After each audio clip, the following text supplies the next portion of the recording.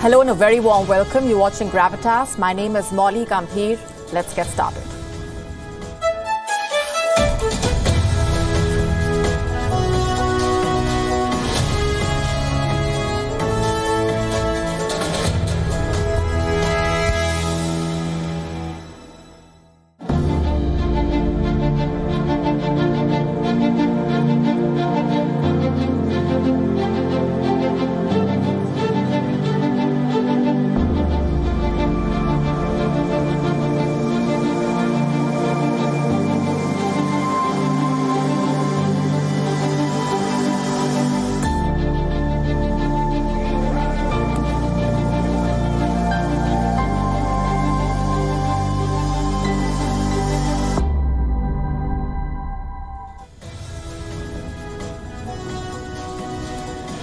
Shinzo Abe, Japan's longest-serving prime minister, is no more. He was shot at during an election event in an attack that has left Japan and the entire world in a state of shock. Gun violence is extremely rare in Japan, and that's another reason why this incident is particularly shocking. A champion of economic reforms, or Abenomics, he has been credited with charting Japan's economic growth. The pioneer of Quad, a leader who forged key diplomatic relationships while weathering scandals, Abe was a special friend to India. He was a symbol of change and a defender of democracy. On Gravitas tonight, we take a look back at Shinzo Abe's legacy.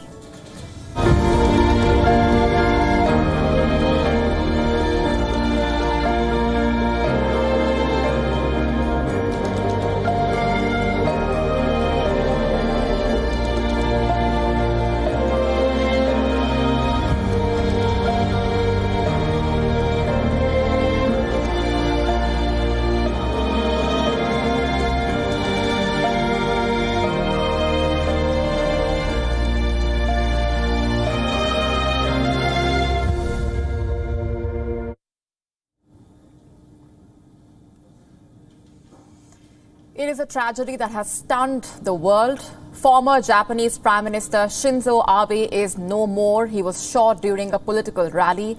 This is how it happened.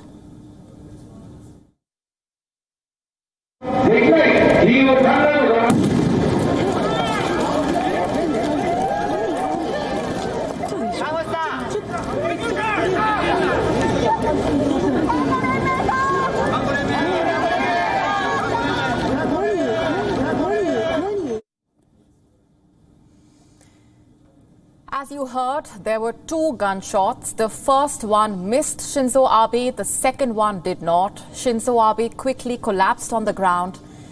He was in the southern city of Nara. Japan is about to hold elections for the upper house. Abe was campaigning for a candidate. He was shot from behind. The shooter was caught immediately. This was the moment security forces guarding Abe quickly neutralized him. His name is Tetsuya Yamagami. He is 41 years old. Yamagami was a member of Japan's Maritime Self-Defense Force. He is said to have left active service in 2005. He was dissatisfied with the former Prime Minister and he wanted to kill him. There is little that the world knows about him beyond this, but some reports have emerged. The local police found explosives and multiple handmade weapons from the shooter's home. They say the shooter had a grudge against a specific organization that Abe was a part of. The police has not named the organization, and this is the weapon that was allegedly used to attack Abe. It looks like an improvised gun.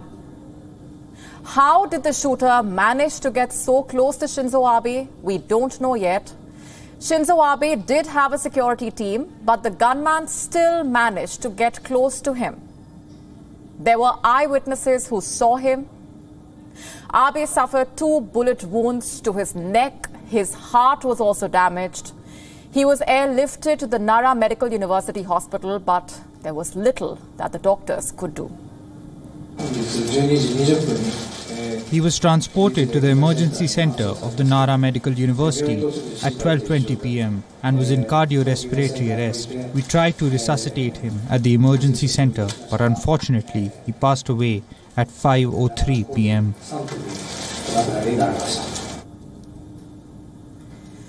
Soon after that, the Japanese Prime Minister Fumio Kishida spoke out. Kishida had the support of Abe when he won the leadership contest. Kishida held back tears when he spoke to the media. He called the assassination an unforgivable act. I was desperately praying for him to survive, but unfortunately that prayer was not answered. And we now face this sad news. I have no words. I would like to express my deep condolences. A 90-member task force is now investigating the assassination. The election to the upper house is on Sunday. It will go ahead as planned. But major parties and cabinet ministers have cancelled their campaign events. World leaders are paying a tribute to Shinzo Abe. The spokesperson of the Kremlin has spoken out. Russia has called Shinzo Abe a patriot. United States President Joe Biden spoke out as well. He said he is stunned, outraged and deeply saddened. Indian Prime Minister Narendra Modi also issued a statement. He said, and I'm quoting, "I am shocked and saddened beyond words at the tragic demise of one of my dearest friends, Shinzo Abe.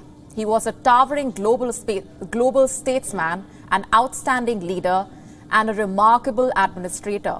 He dedicated his life to make Japan and the world a better place." आबा जी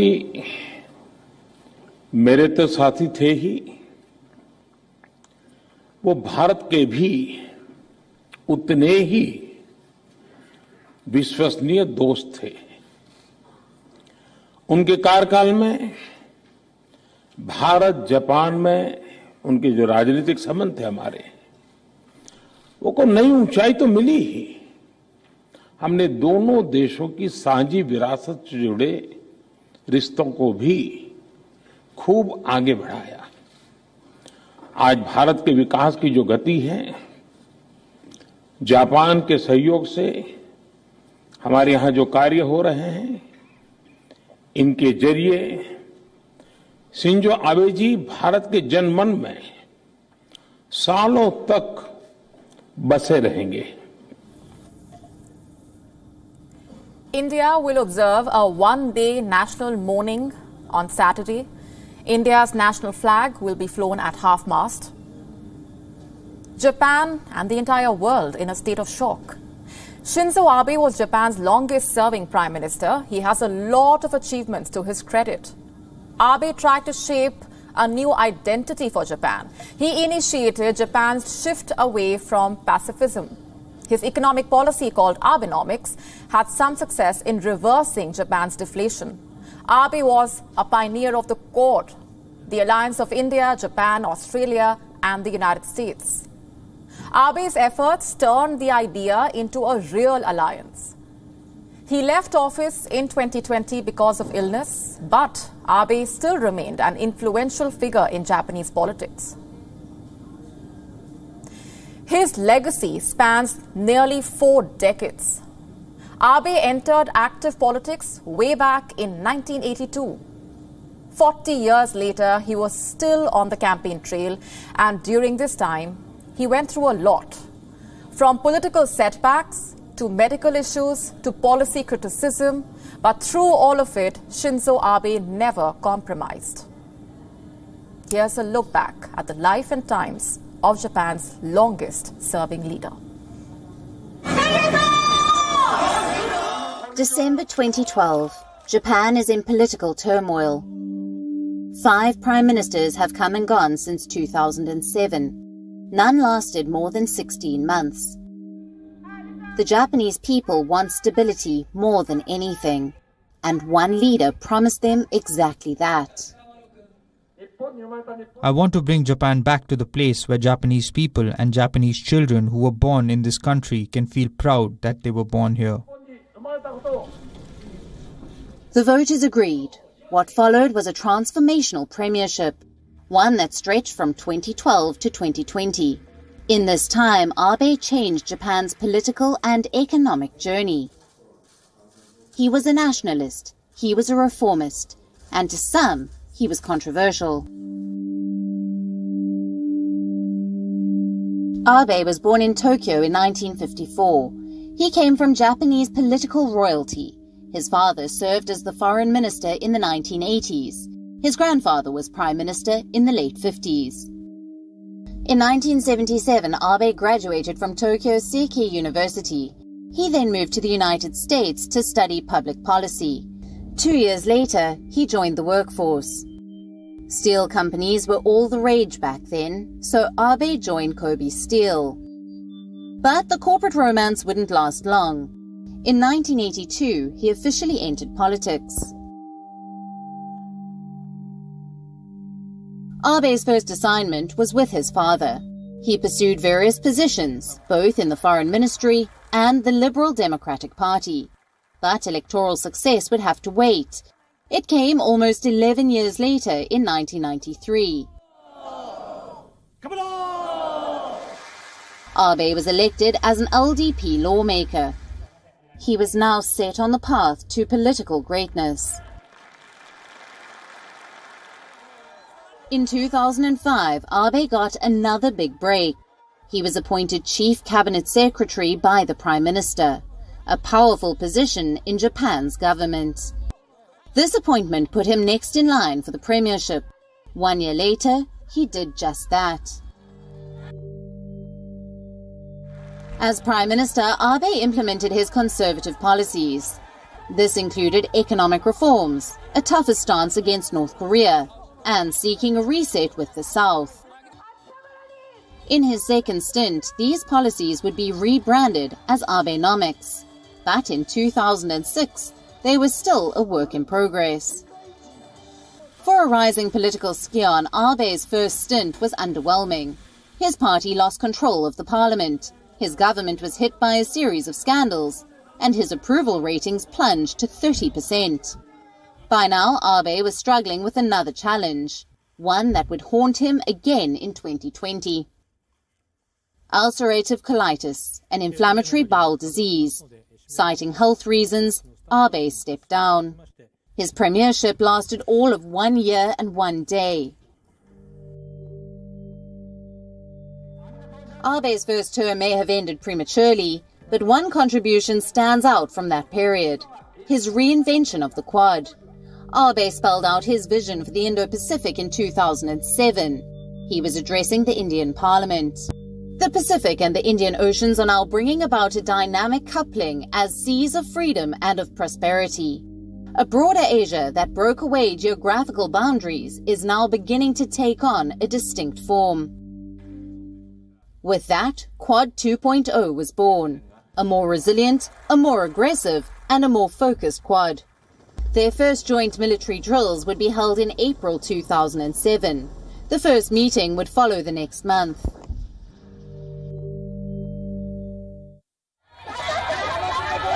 Health issues could not keep Abe down for long. In 2012, he made a comeback, storming to party leadership, and then to the Prime Minister's office. This time, he was there to stay. Abe would go on to win 2 landslide elections, once in 2014 and again in 2017.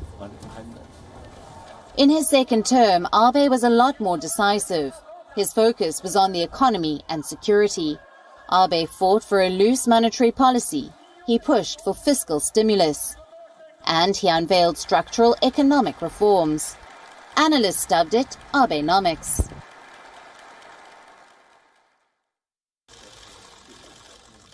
Abe jolted Japan out of its pacifist leaning. He emerged as a foreign policy hawk, openly talking about rethinking Japan's security policy. What's necessary is a pragmatic action plan based on reality and the establishment of a jurisdictional basis to back it up. That's all. I will push forward to re-establish Japan's security policy based on reality. He wanted to rewrite Article 9 of Japan's constitution. This article outlaws war. It prevents Japan from raising standing armies or building missiles. But Abe saw this as a handicap. He sensed the rising challenges from China and North Korea, so Abe promised to tweak pacifism to balance self-defense and peace. And that will forever be Abe's greatest legacy. He convinced a nation scarred by nuclear weapons that self-defense is important. He wanted Japan to spend 2% of its GDP on defense. It was unthinkable before Abe's time, but today it is official government policy. Abe's hawkishness has earned him criticism too. In 2013, he visited the Yasukuni Shrine in Tokyo. It is a controversial memorial to Japan's World War II leaders, many of whom were war criminals. He also presided over souring ties with South Korea. Abe was accused of playing down Japan's colonial crimes in the Korean peninsula.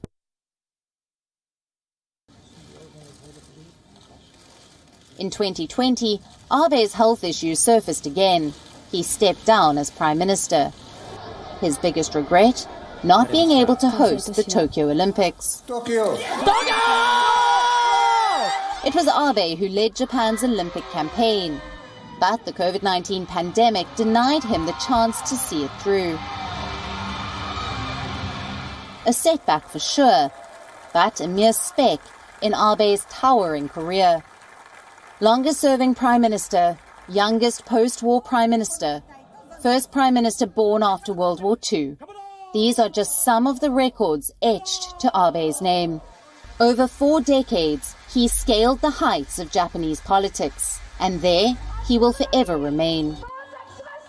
Bureau Report, WION, World is One.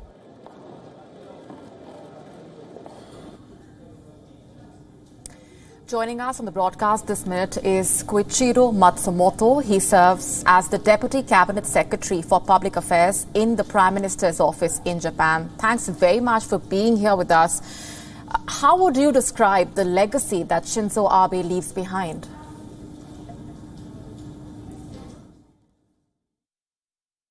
Yes, he was the longest-serving Prime Minister of Japan, one of the most prominent leaders of our time Japan probably has ever had. Not only in Japan, that is felt not only in Japan, but around the world. Among those leaders he met, he was held in high regard for his deep commitment to diplomacy, economy, national security. You probably heard Prime Minister Kishida saying that Prime Minister Abe, former Prime Minister Abe, led Japan with his magnificent leadership. Also, he was a very strong believer of Japan as a nation.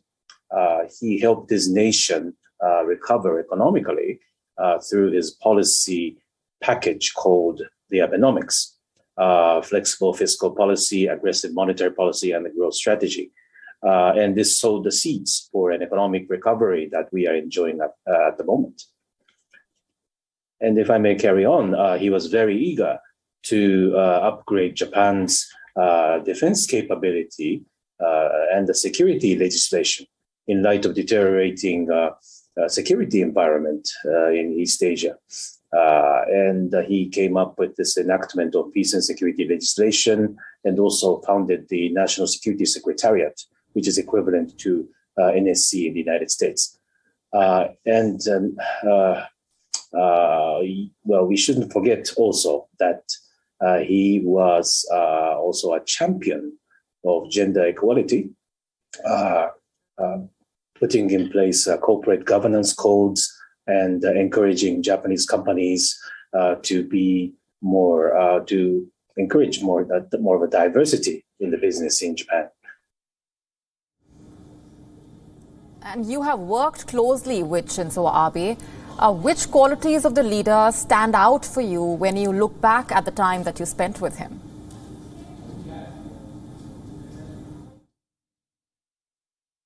Well, he's a very decisive person, and he was full of ideas. Full of ideas, I mean that he came up with this amazing idea of a free and open Indo-Pacific that became the linchpin of our diplomatic initiatives. And that really sort of embraced all the countries in Indo-Pacific, not only the countries who which are in the Indo-Pacific, but also the European countries. For example, Germany, United Kingdom, and France came up with Indo-Pacific Initiative as their national strategy. And if you remember very well, the headquarters in Hawaii, in the U.S. Military base, this was called Pacific Command. But because ever since Prime Minister Abe advocated the initiative of free and open Indo-Pacific, they changed the name to Indo-PACOM, Indo-Pacific Command. So there was a kind of he was rich in his ideas, and he knew exactly what geopolitics is all about. How do you view Shinzo Abe's contribution in shaping Japan's strategic posture and the country's relationship with India?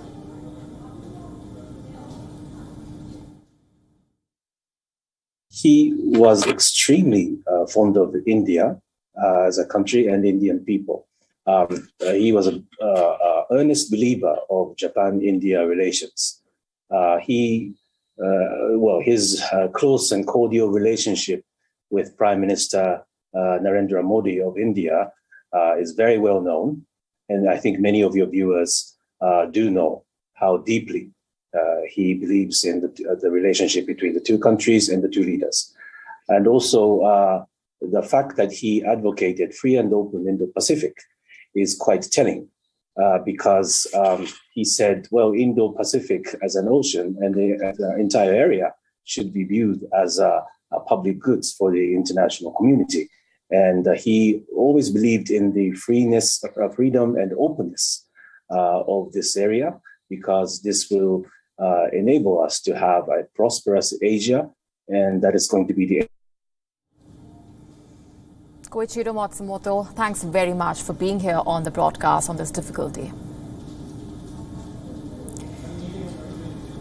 Now, here's what makes this assassination all the more shocking: the very unlikelihood of it. Shinzo Abe was assassinated in Japan, a country with one of the lowest rates of gun violence. I'm talking about a country of 125 million people. In 2021, Japan saw 10 shooting incidents. 8 involved gangsters, 1 person was killed, 4 injured. Have a look at the numbers from 2018. 9 were killed with firearms in Japan. The United States, in comparison, had over 39,000 gun deaths that year. You get my point. Gun terror is uncommon in Japan, and a former prime minister being assassinated by a gun, unthinkable.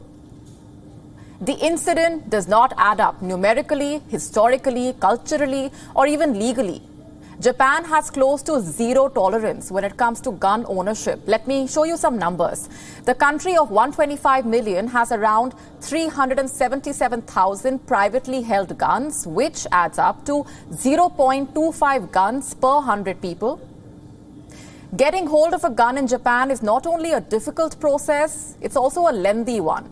A person needs to clear 13 steps before he or she can own a gun. It starts with a firearm class, involves passing a written test, mental fitness test, getting a clean chit on drug dependence, taking a course on using and storing a gun, and then there are police interviews of the applicant, the family, also neighbors. There are background checks as well. Authorities also consider employment history, bank balance. Even after all of these steps, a person must get a gunpowder permit, buy a gun locker, go through another round of background checks, and then finally get a firearm. So long story short, it's not easy to get hold of a gun. Possessing a gun is also not desirable. Like I said, the country has around 377,000 privately held guns, which adds up to 0.25 guns per 100 people. The United States, in comparison, has 120 guns per 100 people. The United States also has a history of high-profile assassinations. 4 presidents and former presidents have been shot dead. Abraham Lincoln, James Garfield, William McKinley, and more recently, John F. Kennedy. The sitting president was shot while he was driving past in a convertible in downtown Dallas. His car was a part of the presidential motorcade. He was rushed to the hospital. Kennedy died within 20 minutes. But incidents like these don't usually happen in Japan. The last time a prime minister was killed was in the 1930s. Post-war Japan has stayed away from firearms as much as possible. The country's tight checks on guns are rooted in the very idea of pacifism. Even today, the Japanese law in principle prohibits the possession of firearms. While there have been few incidents of shootings, they mostly involve gangsters using illegal firearms. Attacks on political leaders are far and few. The only political leader to be shot at in recent history was the mayor of Nagasaki. His name was Eicho Ito. He was shot at in 2007 by an alleged gangster. The incident made Japan further tighten gun control measures. Possession of guns by gangsters and crime groups was made punishable by up to 15 years in prison. Possession of more than one gun was also made a crime. Again, punishable by up to 15 years. Again, long story short, in Japan, gun possession is an exception. It's not a norm. So a man shooting a former prime minister in the middle of an event with a homemade gun is unfathomable. There are many gun crimes happening abroad, but I never imagined it would happen in Japan, and that a former prime minister would die that way. This is not the United States where shooting happens often. So I am in shock. And he was only delivering a speech for the upper house election.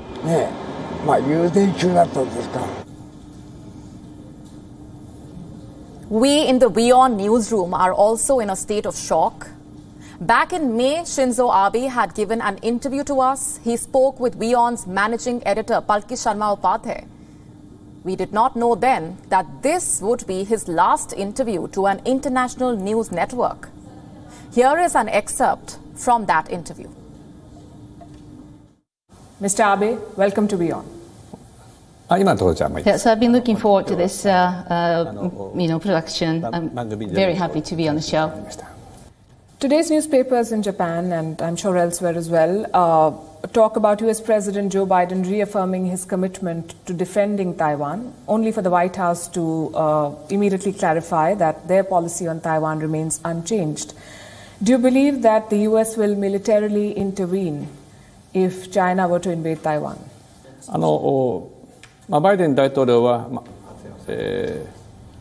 Well, I think his comment was intentionally made, but you must forget the fact that he has in the past also made a similar comment that U.S. will be willing to fully defend Taiwan if China were to militarily invade Taiwan. So that's on the very ground of staying strategically ambiguous in terms of policy. And on the very point that the White House came right out saying, our policy of staying ambiguous strategically has not changed. The fact that they clarified that right after President Biden's comment actually gives us a signal that the U.S. is starting to look at the change of the policy there. And I have been an advocate of changing this ambiguous strategy. So let me understand this correctly. You're saying that with yesterday's statement, no matter what the White House has said in clarification, you believe that there is a shift in American policy vis-a-vis Taiwan? This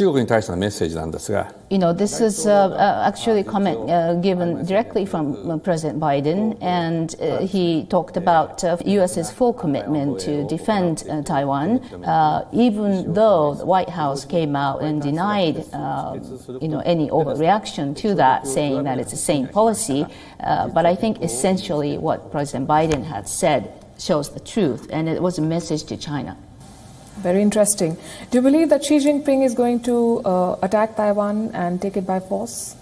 Of course, Xi Jinping's policy of one China is out and clear, as it had been stated, and they have clearly shown that forceful action by force is one of the options that they might actually exercise.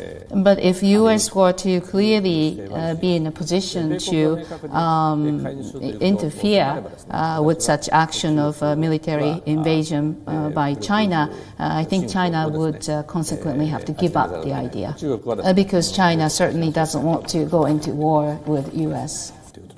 Let's talk about your relationship with India and Prime Minister Modi. How do you describe it? Of course, we had to stop diplomatic visits during the COVID pandemic for 2 years, but you can see the historical visits that we've made back and forth. Of course, I was very energetic when it comes to strengthening the bilateral relationship during my second administration, but I would go back as far as my first administration, where I visited India and I gave a parliamentary speech, and I talked about the two seas being united. This became really the concept that led to the Quad and economic collaborations thus after that we have elaborated on. I have always been saying that this bilateral relationship between Japan and India is the type of bilateral relationship that has the biggest potential of all. You've also had a long association with Mr. Modi in particular, and you've known him since the time that he was the Chief Minister of Gujarat. Can you tell us about your engagements and interactions with him? And I ask this because when two leaders meet, there's a lot of talk about personal chemistry. How much does personal chemistry, how big a role does it play in international diplomacy? We've spent quite a bit of time, talking, doing other matters around our diplomatic activities. So relationship goes deep. Our understanding towards national security, the world issues that we need to all collaborate, solve together, are very much, united. And I respect Prime Minister Modi for the fact that he's a quick decision maker. He has that power to make things happen. Thank you very much. Thank you very much. Shinzo Abe certainly had an eye for foreign policy. He passionately defended democracy in the Indo-Pacific, which is why he was a big supporter of Taiwan. China was not too happy about that. Even now, it is raising tensions. Let me tell you what Chinese officials said this week. Our growing comprehensive strength and significant institutional advantages continue to be transformed into efficiency in work related to Taiwan issues and push forward the process of national reunification. In other words, reunification is getting near. The question is, how will that happen? Taiwan will never agree to a peaceful accession, which means war is the only option. Now, China's military is much stronger than Taiwan's. So what's stopping the Chinese? The United States of America. They follow a policy of strategic ambiguity on Taiwan, sort of like, will they, won't they? America has never explicitly said how it will react to an invasion, whether it will defend Taiwan or not, hence the ambiguity. And the only way to find out is if China actually invades. And this confusion has helped maintain the status quo. America accepts the one China policy. China lets Taiwan govern itself. But in the long run, Beijing has different plans. On Thursday, top generals from the US and China spoke to each other. Listen in to what the Chinese general said. I'm quoting, if anyone provokes arbitrarily, it will inevitably be met with a firm counterstrike by the Chinese people. China's military will resolutely defend its sovereignty and territorial integrity. The warning was clear: stop colluding with Taiwan or face the consequences. And how does the United States respond? By sending a sitting senator to Taiwan.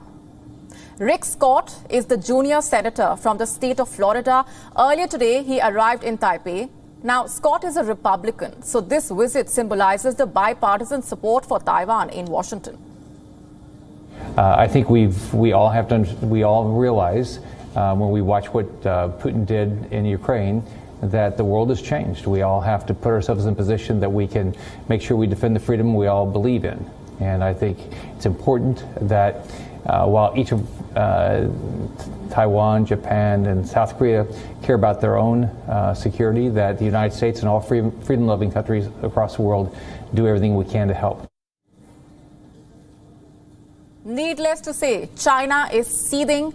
It sent fighter jets across the Taiwan Strait to intimidate Taipei. Taiwan says the jets crossed the median line. Now, what is the median line? It is the unofficial buffer between China and Taiwan. By crossing it, China was sending out a message. And Taiwan responded by deploying its own air force. Ground-to-air missiles were also deployed to monitor the skies.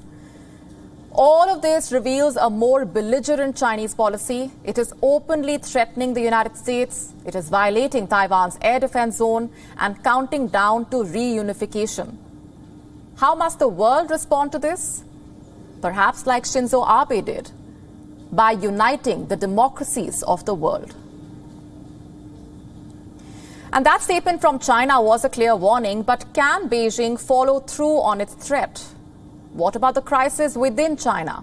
China faces two big problems right now, a debt crisis and a resurgence of the Wuhan virus. Let's tell you about them one by one. First, the debt crisis. You must have heard about the problems with Chinese real estate sector. Now, even governments are struggling with their finances in China. Local governments are short on cash. Consider the headlines. Multiple Chinese cities have slashed spending. One of them is Chongqing. It has slashed public spending by $746 million. Earlier this year, the Anhui province decided to cut spending.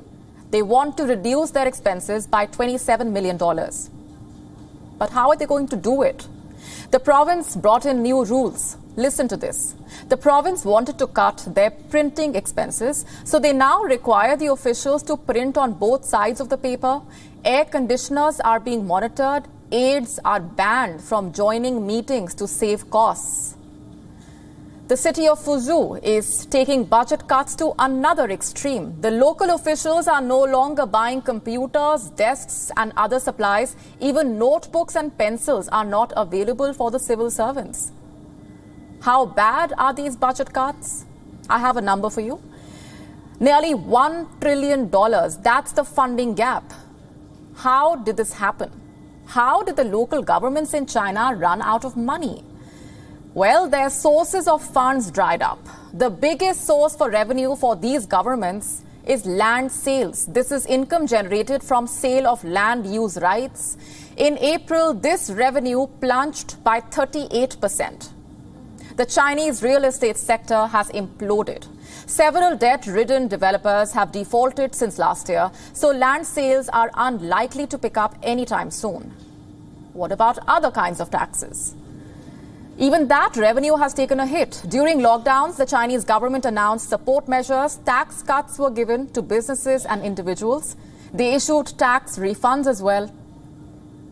Local governments were ordered to pay these out, so they lost money. And now they are finding it hard to sustain. The Wuhan virus could upend China's finances further. There is a fresh outbreak now. Lockdowns have been ordered once again. According to one estimate, at least 114 million people are facing some form of a lockdown. A new variant is fueling this surge, the BA.5 Omicron variant. It is the southern cities this time that are reporting a surge. Shenzhen, Macau, Zhuhai, they all have reported cases. In Shanghai, people are worried. They fear the city could be pushed into another lockdown. I think the situation won't improve in the short term. I think it's going to continue, and it's getting serious again now. There are some compounds in Shanghai that are being locked down again. There might be another round of big lockdowns. The new cases are because there were people in this karaoke bar that tested positive. A lot of people tested positive, so there are a lot more cases now. They only reported a few of them though, but actually there are probably several more. People now aren't really scared of COVID anymore. They're scared of being locked down in their homes.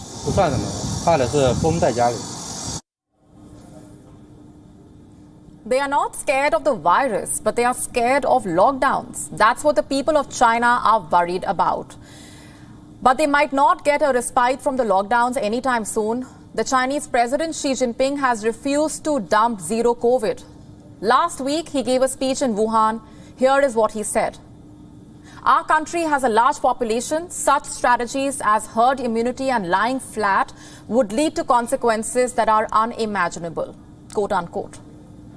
Xi Jinping declared zero COVID is the most economic and effective policy for China. The rest of the world is now living with the virus, but it seems like Xi Jinping is not yet ready to step out of the bubble, even though his country is still paying a price for the lockdowns and the restrictions. Our next story is about Elon Musk. He may no longer be buying Twitter. Reports say his planned buyout is in jeopardy. Why? Because of bots. Let me explain.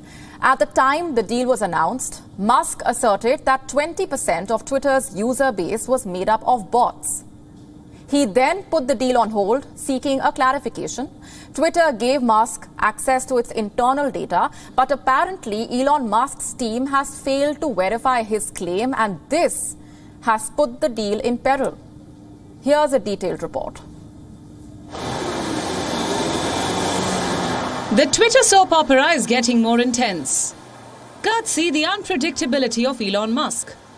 Earlier this year, he proposed to buy Twitter for $44 billion, only to cast doubt on the company's credibility.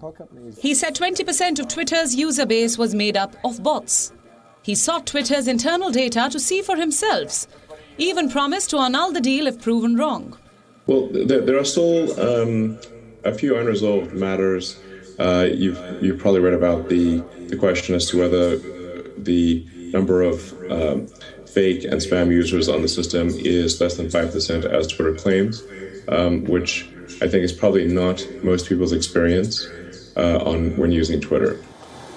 This was about a month back. A month on, the deal is indeed in peril. A new report says that Musk's Twitter buyout may not happen. The question is, why? The answer is Musk himself. You see, despite being given access to internal data, Musk's team has not been able to verify his claim. It has failed to give an exact figure of bots on Twitter. His team, however, says otherwise. It claims that Twitter has not been able to prove him wrong either. As the war of words escalates, the deal has run into jeopardy. There are strong indications that it may never really happen. Reports claim that the two sides have stopped engaging. No talks are being held for the buyout. Discussions around funding the deal have also stopped. This development has unnerved markets. Twitter's shares dropped 4% on Friday itself. So what happens now? Has the deal really gone haywire? Or is this another stunt? We can't say for sure, but if it has, the world's richest man won't be able to walk away so easily. Reports say the Twitter board could file a lawsuit against Musk. It can also demand a $1 billion termination fee. Will Elon Musk comply? Only time will tell. Bureau Report, WION World is One.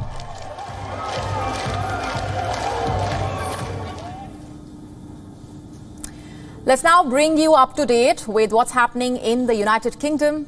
Boris Johnson decided to resign. We told you this 24 hours ago. A lot has happened since then.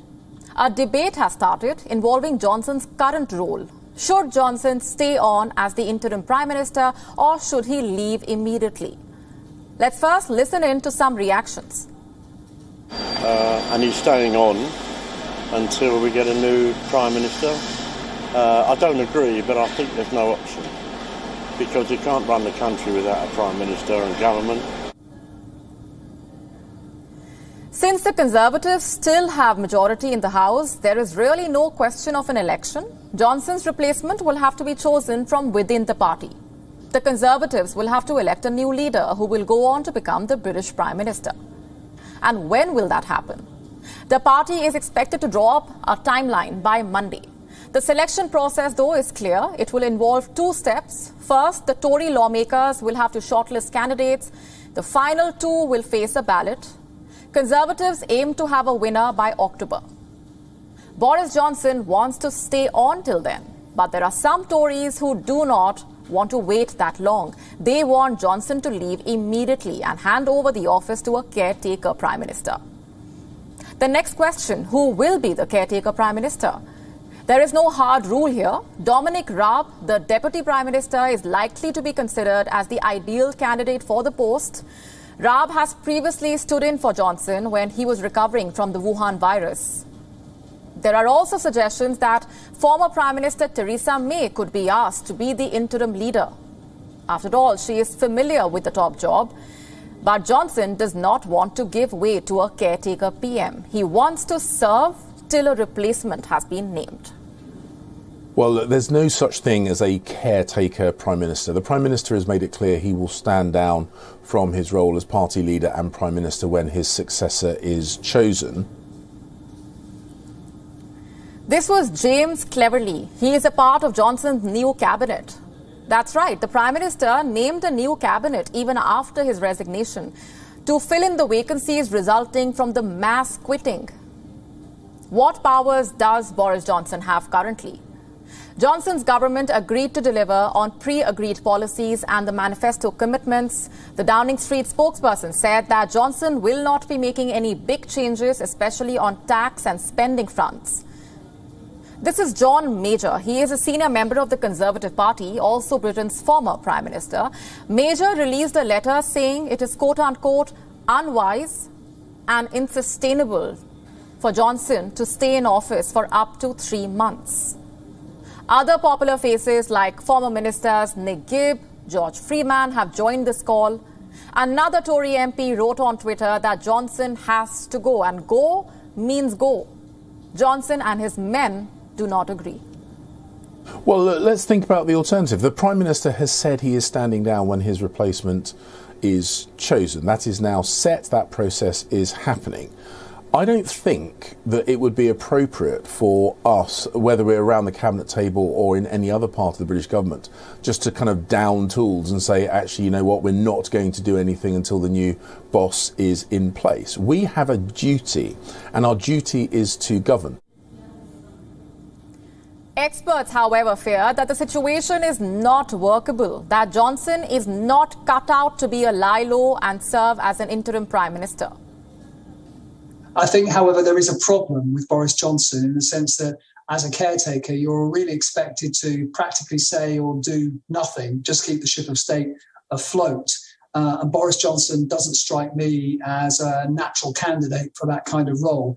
And of course, I think there is actually quite a lot of antipathy, frustration, hostility now within the Conservative Party to Boris Johnson, given what he's put them through.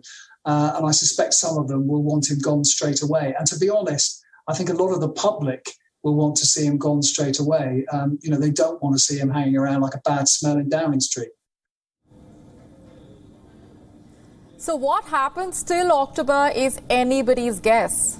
The jury is also out on what happens in October. Who will replace Boris Johnson as the British Prime Minister?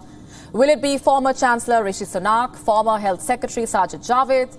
Will it be the Foreign Secretary Liz Truss, the Trade Minister Penny Mordaunt, Chancellor Nadeem Zahawi, Conservative MP Jeremy Hunt, or will it be someone else? With that, it's a wrap on this edition of Gravitas. We're leaving you with Gravitas images. Thanks very much for watching.